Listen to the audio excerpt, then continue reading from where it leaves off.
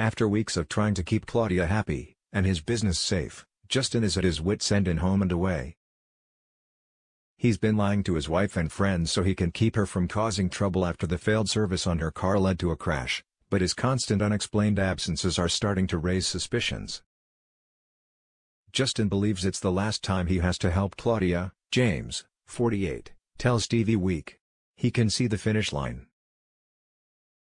Leah has also figured out Justin's excuses don't add up and goes on the attack, tracking down Claudia's ex, who warns that she has a history of targeting men for affairs.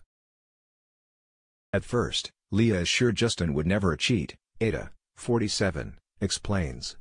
But once she meets up with Claudia's ex-husband, she starts having doubts.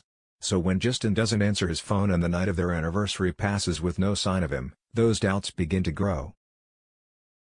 What she doesn't know is that Justin has been trying desperately to get home after Claudia finally made a move on him, then threw his keys into bushland when he knocked her back.